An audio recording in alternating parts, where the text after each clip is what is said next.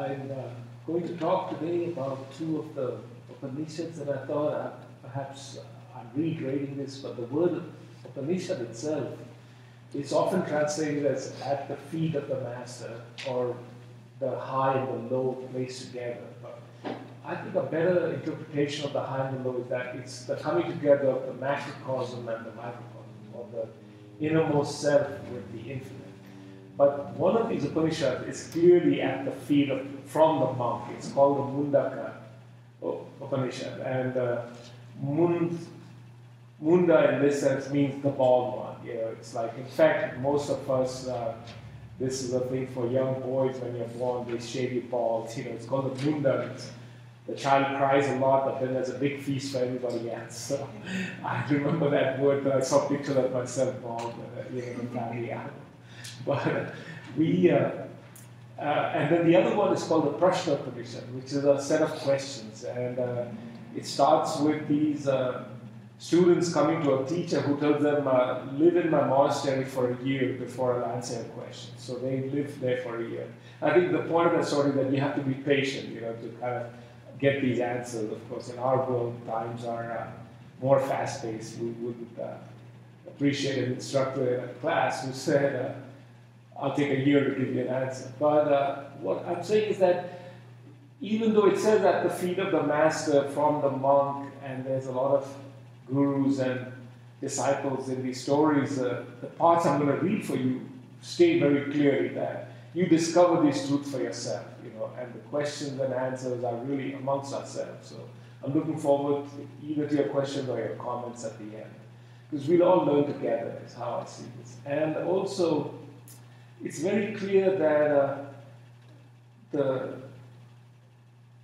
effort of these books is not to promote rituals or you know, a fundamentalist view or a dogma or a creed. So I thought I'll share some texts and then give you my interpretation, and perhaps we'll discuss them at the end. So what they're talking about, what the book says is of that which has neither tangibility nor antecedent.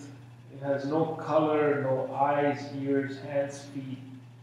We are talking of that which is prevalent everywhere, immeasurably minute, self-evident, indestructible, always alive.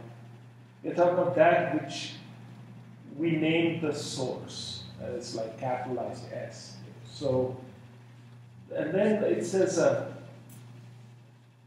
this is in the Mundaka Upanishad. This is the truth. The sparks, though of one nature with the fire, leap from it. Uncounted beings leap from the everlasting, but these merge into it again. The everlasting is shapeless, birthless, breathless, mindless, above everything, outside everything, inside everything. It goes on to say, shining yet hidden, the spirit lives in the cavern. Everything that sways, breathes, opens, closes, lives in spirit. It is beyond learning, beyond everything, better than anything living, unliving.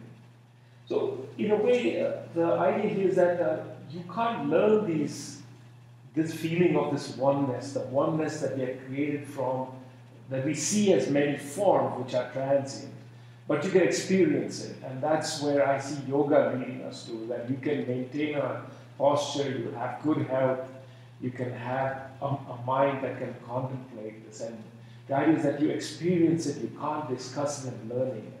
I'll give you some examples from the text and then also from what other people have written about these things. But I also want to mention this. This is, I thought, quite interesting. It says there are people who think that they have a lot of knowledge. It says, fools brag of their knowledge, proud, ignorant, staggering to and fro. They are like the blind and led by the blind. And it says these people do a lot of rituals, and these sacrifices with their crew of 18 men are unseaworthy ships. They belong to a trivial cargo. And the fool fixes his hopes upon them and goes to wreck. So you can't really hope that. But I think that countering what was happening is that there were a lot of rituals, and people thought, well, if I have a sacrificial fire and make offerings, and speak these holy words, then I'll somehow, find the truth. But you have to find this by thinking about it and experiencing it, by meditating upon it. And it's very clear that this oneness of all things, it's hard to discuss in words because we see the world so different, and these books point out that the mind makes the elements. Not in the sense that the world is imaginary or that it's totally ideal and the mind, it says in fact the mind makes food, mind makes the elements. The idea is that we see the world in a certain way. So when you think, and I heard this from a gentleman who had studied these, and he gave the example of like a dark room where if you are in it, you'll be blind, you won't see what's happening. That's because your eyes react to visible light.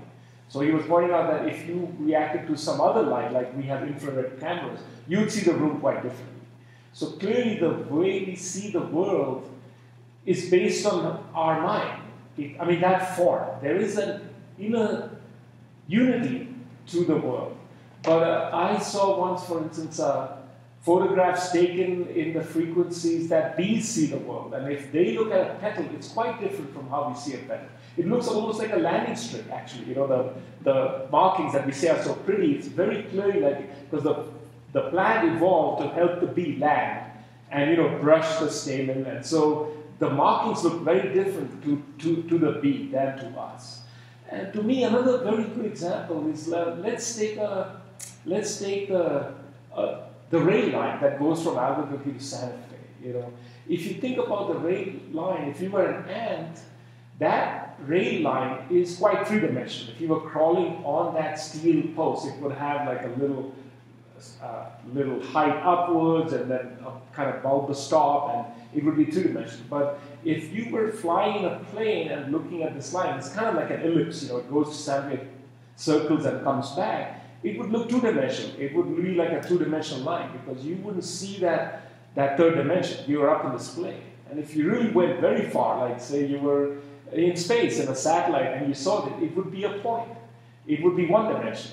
This ellipse, that three-dimensional line. So what happens to us, I think, and I read a physicist points out that perhaps there are dimensions, that are so small that we can't see them because our theories break apart. And in fact, this is very speculative, but if we are trying to combine a lot of physics today, which we have a physics for the very minute, we have a physics for the very large, like gravitational forces, but the two models don't meet.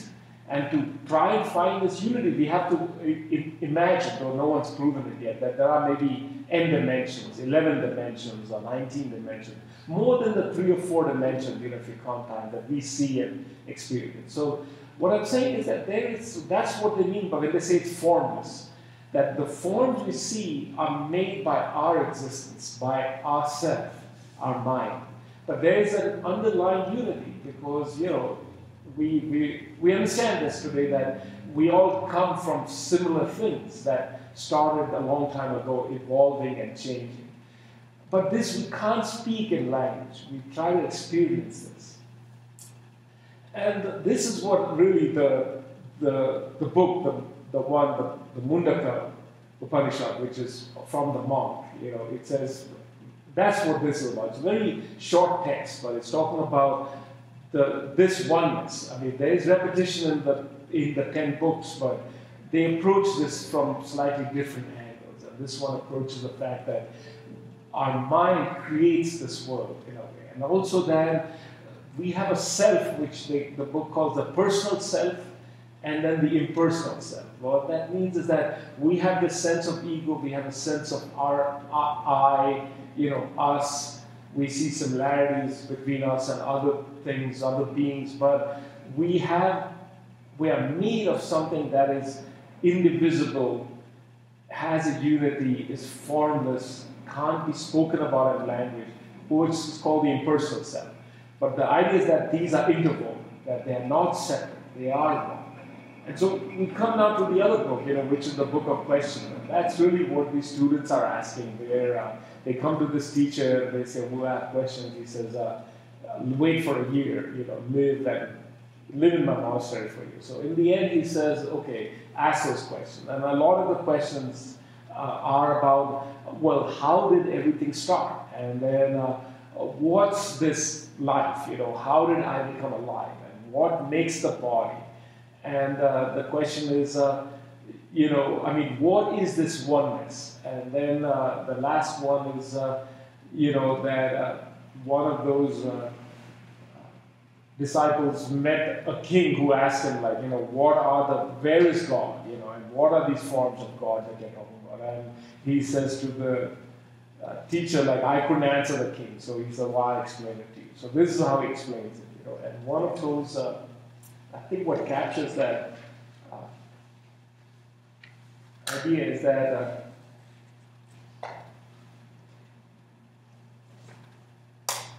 it says, "When rivers mingle with the sea, they lose their names and shapes, and people speak of the sea only. So similarly, when all of these aspects of life, mingle with this oneness, then they lose their names and shapes, and you can only speak of this oneness. You give this a name, but really it's phaseless, it's timeless." And it says basically that it gives this example of the hub of a wheel and the 16 spokes. So in a way, it does talk about it names each of these 16 spokes, but I don't believe we should take those quite literally. And it says that. You have to meditate. It talks about Om. What is the meaning of Om really in this book? And because one of the students asked, if I meditate on this, where will I go after I die?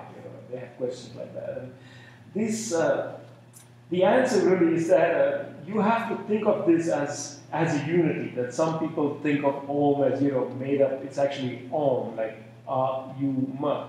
But he says, don't think about each of those syllables, and you have to think of this as a symbol that points towards the unity. So where all the rivers have mingled into one, and the sea. To me, the important question is, how does this help me? What do I do with this knowledge that there is this oneness to everything?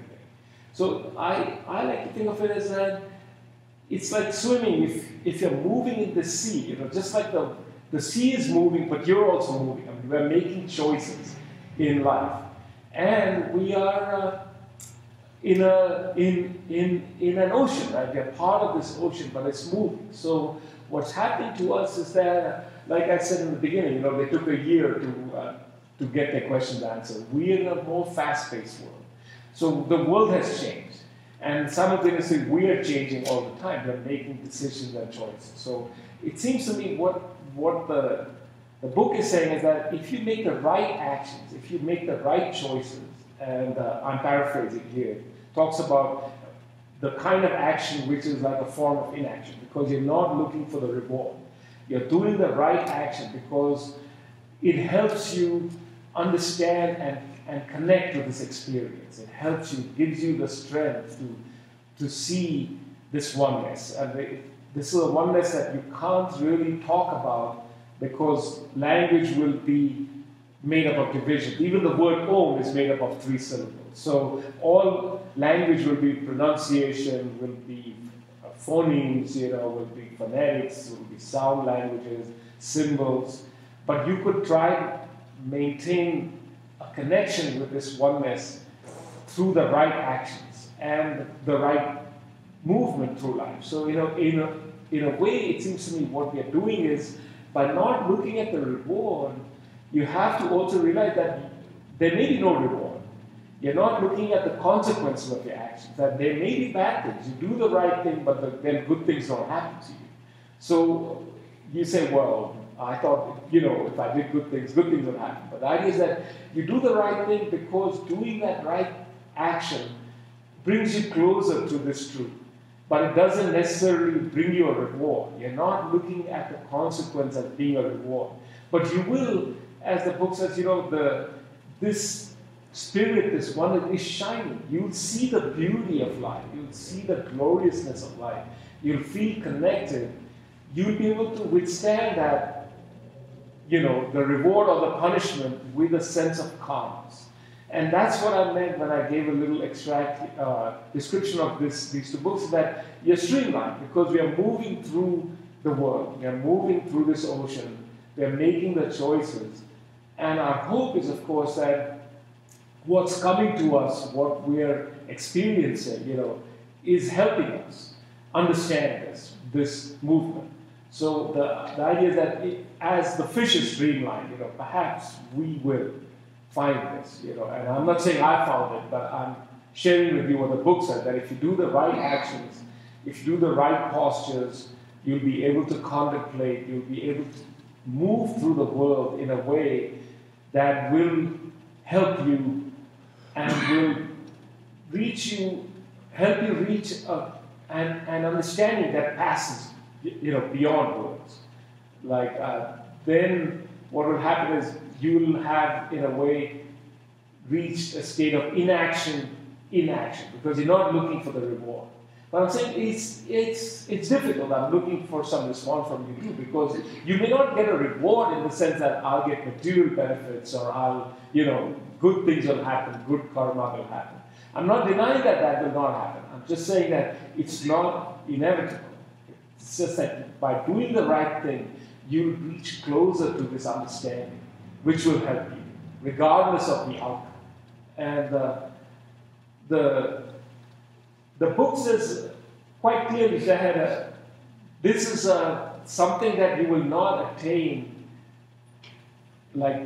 transcendently, that one moment you find awakening. But it does say very clearly that it will not come from anybody else, it comes from inside you. Now, I believe yoga, of course, we need teachers, we need someone to help us understand the asana, to understand the postures, to cleanse ourselves. We need people to teach us, to share knowledge.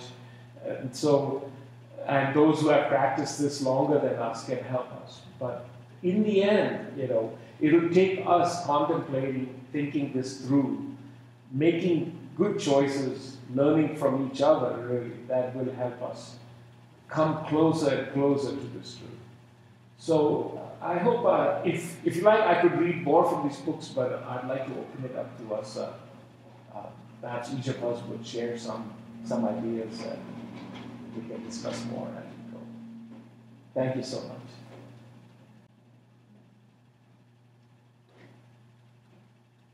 Thank you again, Melissa. But perhaps after the question and answer, we can do some more process.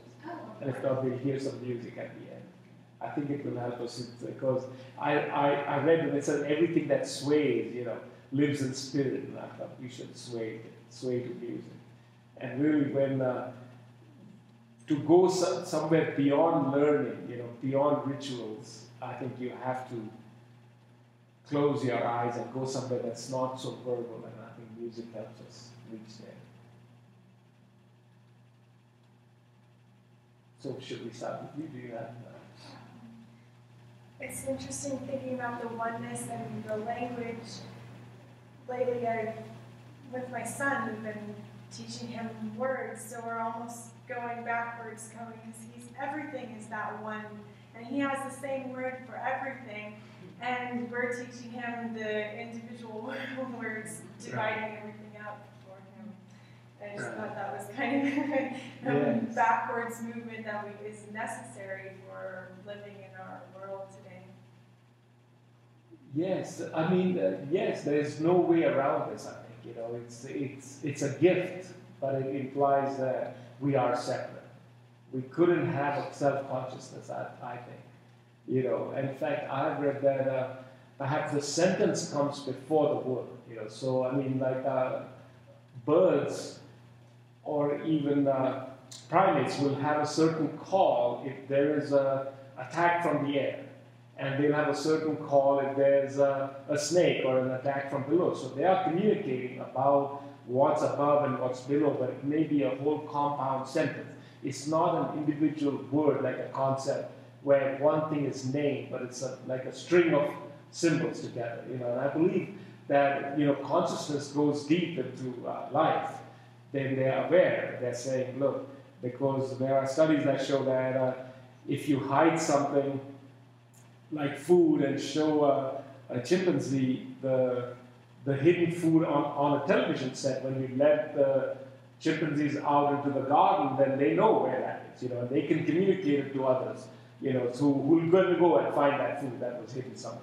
So they're communicating. But I think to be human, to be self-conscious, we have to divide the world up, to have this ability to, like you said with your son, that each thing is separate and has a separate word for it. But then it comes full circle, right? I mean, through this consciousness of being separate, we reach an understanding that, yes, we are one. And if we don't get trapped in thinking that we are separate, and that, there are ways to perhaps exploit this, to our own personal gain, I think that's where thinking of that unity helps. So, yes, thank you for sharing that. I'm sure it's such a fascinating time, really, as you see the mind develop. Please.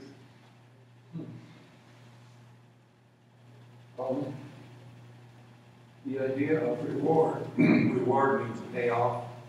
There has to be a accompanying satisfaction as a result of the participation in the yogic process. Is that what that means, or is it?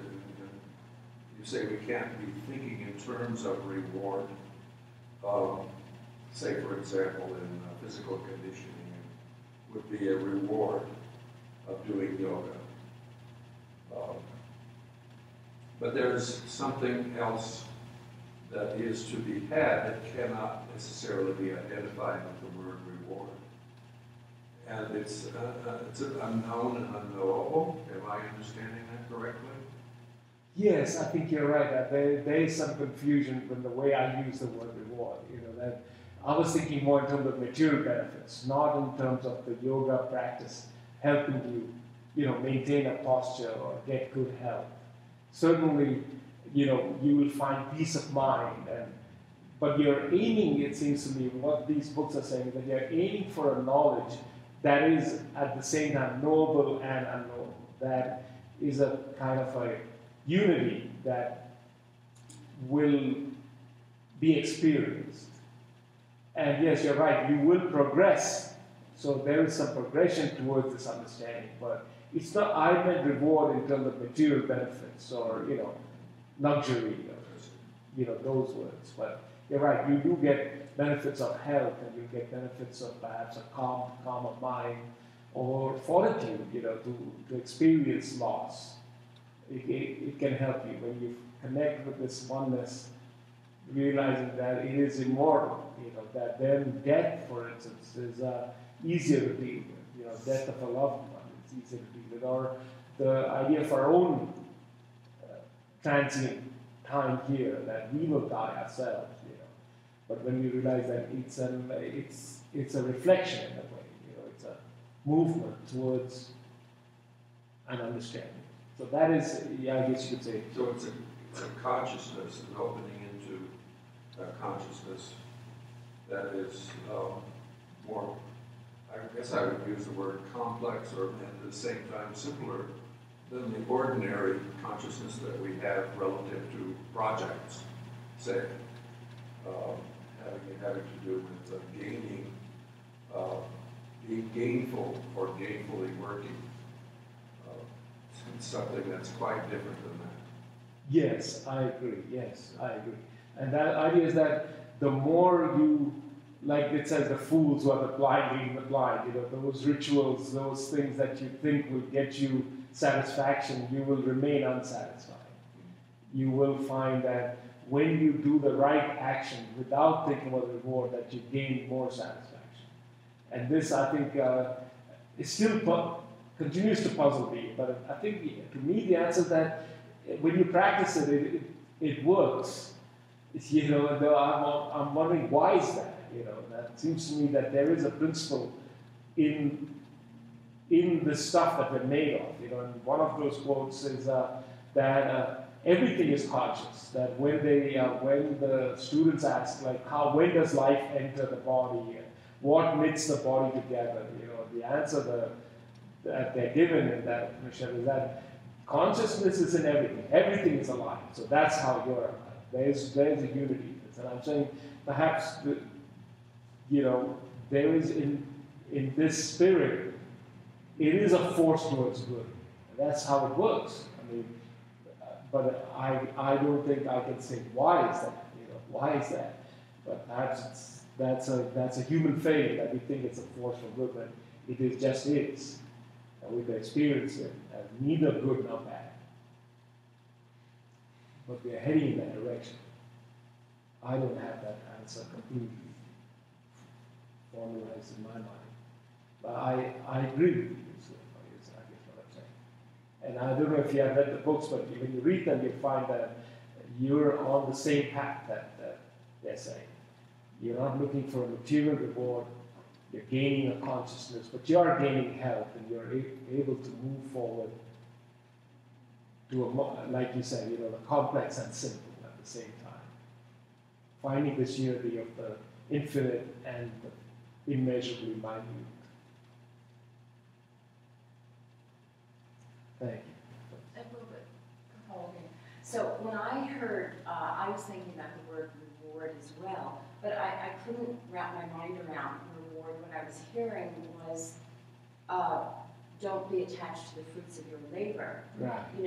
I was hearing that, I was wondering, why do people give rewards? To return a dog. Well, if I found a dog, I would return it, without money. I mean, it's the right thing to do. It's what I would want somebody to do if they found, my dog or cat. So the whole idea of reward is like we have, that seems really warped. A reward. Why do we have to pay off somebody? To do something that is good. That is a kind of thing to do. But I wasn't hearing reward as much as don't be so attached to the fruits of your labor. And labor meaning, whatever it is we do from the moment we wake up, to be aware, just like what is moving us, what is moving through us. And it's just so simple. I mean, it just seems so simple. And when I hear posture, the word postures, I think of posture in a very metaphorical sense. Like how are we holding our posture in life? How are we moving through? What is our posture? What stand are we taking? Are we moving? Are we steady? Are we calm? Are we present to what's going on?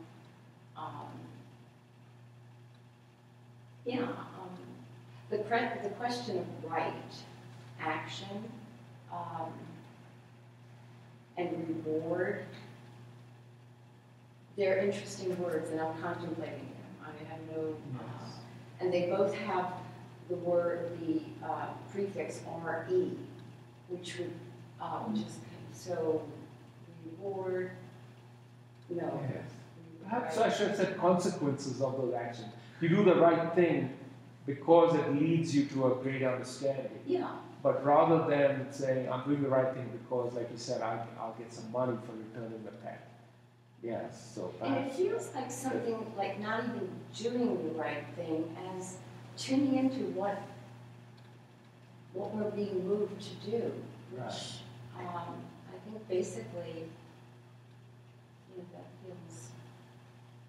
Yes, that same book that I read, if you read on a little bit, it says that this type of action, which is really a form of inaction in a way, will lead you to immortality, will lead you to a peace that, will not be based on the consequences of, they use the word reward, but I think that the meaning is deeper, as you say. Mm-hmm. that it's to me it's hard to comprehend what is this idea of inaction through action, you know. But I think the idea is that we tend to act because we think there's a consequence that will be beneficial to me, you know, to us, you know, my loved ones. But the plan is that you can reach an understanding of this oneness and you say, well, you know,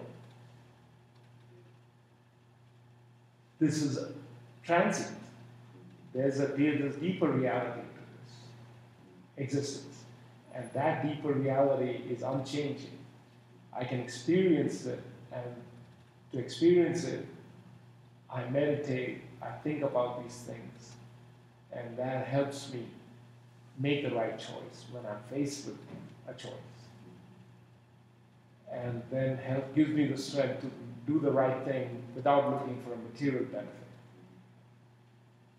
So for me, that reward, even more so than material benefit, it can also be enlightenment itself. For me, you know, we're striving for that as a reward also. But we have to lower our expectations. We have to let go of our expectations and completely surrender. So for me, even that reward, you know, in itself, we have to let go of any expectations that we have. Yes, that's very true, because that would itself trap you in a way, you know, into wanting something and not realizing, not experiencing that reward, you know, is not part of this immortal oneness. You know, that's a human idea. I'll reach happiness, or I'll reach peace, or I'll reach enlightenment. But you may experience something that's even beyond words, or beyond that feeling of enlightenment. That's where we're heading, each of us in our own way. You know, to reach an understanding that's beyond this. Even a word like enlightenment, then, you know, is part of duality. That there's enlightenment, then ignorance. So we are trying to reach something that passes beyond this. Am I getting right? That's what you're saying. Yeah, that's really Yeah, I know, it's very true. Sounds like you've already read the Upanishads, but if you haven't, I encourage you. You'll find a lot of commonality and much repetition. You know, I know we went over this before, but sometimes there is an advantage to discussing it again. You just seeing it slightly differently. I think these two books talk a lot about the self, the personal self, the impersonal self, and I try to give my interpretation of it. That, you know, what we're made of, in a way. But that is in itself not fixed. Because what we are made of, you know, I mean, we see the world a certain way. I mean, as many people have pointed out, if we lived on a different time scale, I mean, the Sandia Mountains would look like an ocean wave, right? They're rising and falling. We just don't see it because our time scale is on minutes and hours and years. If it was on tens of thousands of years, the solid crust would be like an ocean. Or if we were very small, then what we think of as solid would appear totally, you know, like a gas. What we see as a gas would be no different. We could pass through solids, right? I mean, if you were small enough, there's small subatomic particles passing through us right now. So what I'm saying is that it says the self creates this world, but there is this impersonal self, but they're intertwined. They're not separate. And I think that gives one then an opportunity when you understand it that way, that we're not separate, to reach a kind of experience, not in words. And that's, yes, something we head towards. We don't get it right away. This is an interesting conversation, and like it's kind of bringing things more together for me.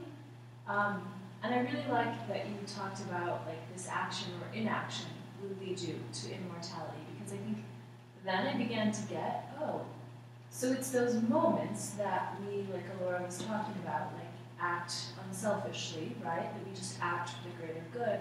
Those are the moments that we're moving more towards the oneness, or towards grasping that. But it's, and though it's a simple concept, it's not easy to live out all the time. You know, like it's like life example, you know, living with roommates and, you know, they don't clean, and so I clean, but it's not out of not selfishness, you know? And, yes. And it's not out of like, oh, I'm loving everyone, so let me do this. It's, you know, like I'm frustrated, or, you know, like while I'm doing it. Yes. So it's interesting because it's like those moments are the moments we're like pulled back to the world, you know, like those are the moments we're kind of like ensnared again. And I think it's learning to be able to rise above, you know, like all those moments that we have, that we can rise above that. You know, I think we're headed more towards grasping or understanding oneness. Yes, no, that's very true, because it seems to me that, yes, there is one book which we covered earlier, but I'd like to mention. It says, take care of your material world and your spiritual world, you know, at the same time. You can't neglect one or the other. So the idea is that, yes, it's all one, but clearly the connections between this oneness are experienced differently. And so, like my child, you know, our child, you know, we say, yes, we feel a connection with that part of this oneness differently, you know, or with our own bodies as compared to, say, further on. I think that when we think of saints, we realize that they are feeling the same connection. They would feel hurt, you know, when we read the news. We can read the news about child soldiers, for instance, in Africa. Yes, it hurts us, but not the way if one of our own children or a child of a friend was being forced to do it. But I think if you head towards this oneness, it would hurt you the same way. I mean, we would feel perhaps just as hurt when somebody else was being hurt. But clearly for us, I mean, clearly for me, I think I would be lying if I said I feel this oneness with everything. You know, my children are more important, you know, but I have to then, what if one was hurt? Then you think, you know, well, it's all one, you know, it doesn't matter, it's part of immortality, you know. So I'm not saying that that would help you at that moment. You would want to, you know, help the hurt child. And if, like many people have faced this actually, I know in the story of the tsunamis, there was a mother who had to let go of one child. You know. She let go of the elder child thinking that he has more chance to survive and help the littler one, and they both survived, you know. And what I'm saying is, so we have to make very difficult choices. So yes, we say everything's one, but the connections are different between this oneness. But if we contemplate it, as you say, you know, you rise above it, then you can be more centered. You may stop yourself from harsh words, for instance, you know, because you feel this oneness, you feel this, you are heading towards something that's more sublime, you know, and that can help, you know, and perhaps you say the right thing, then, you know, you say it in the right way that helps your roommates clean. But you know, rather than get angry, or, you know, then it doesn't help. It doesn't help. Is what I find, you know, it doesn't help you internally. It doesn't help actually with the people that you interact with.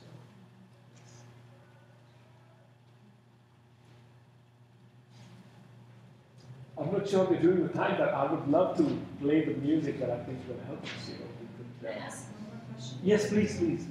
So. I continue to kind of think about process, but yet also struggle with the idea of things are formless and they become form when we think about them. Like, I can understand that in a theoretical kind of way, but then I think again, when we interface life, it's then difficult to understand that concept. Because how is it that yes, we all experience things somewhat differently.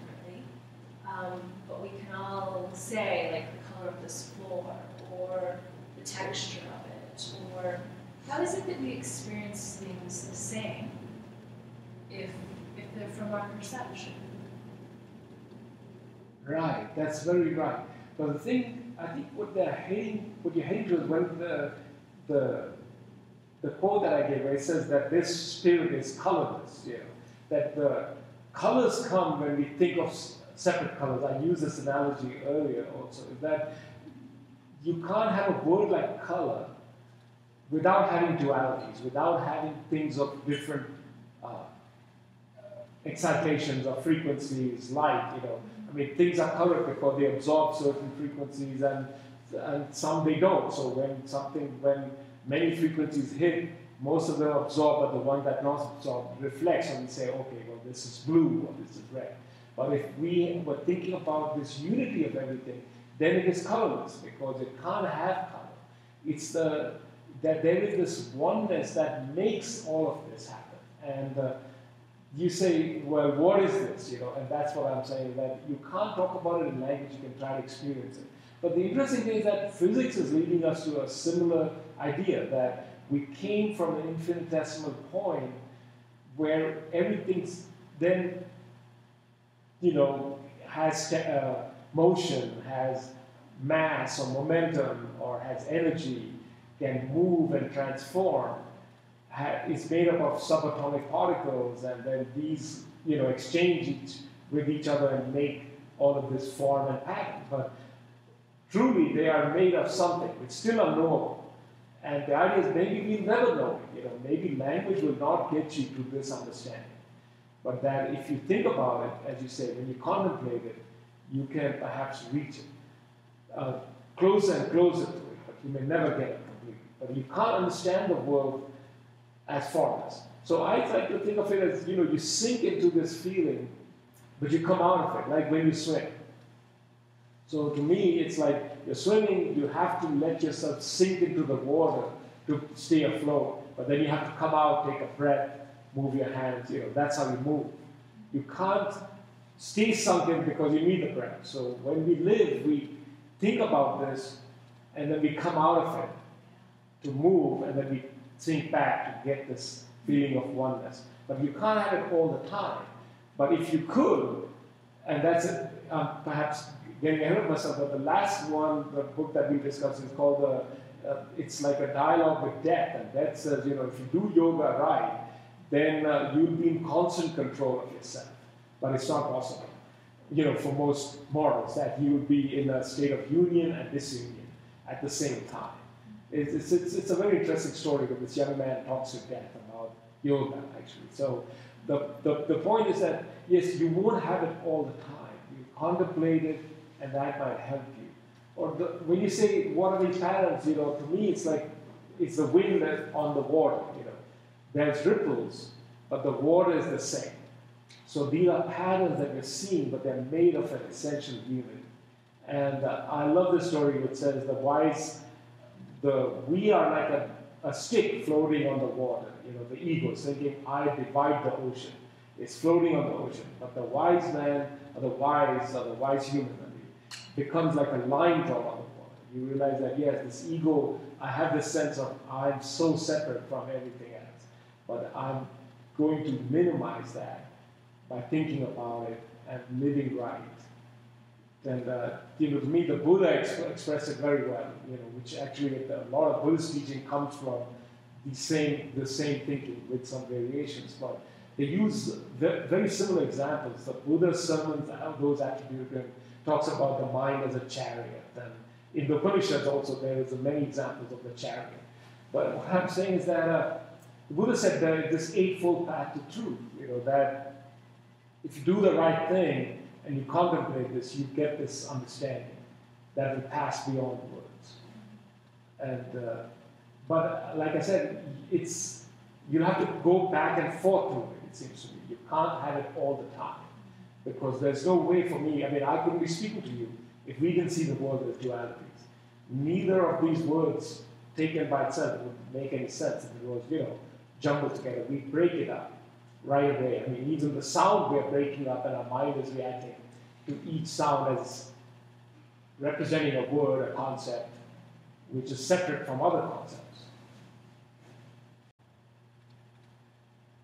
So should we play some music? Would you like, after we stretch a little, perhaps? Thank you.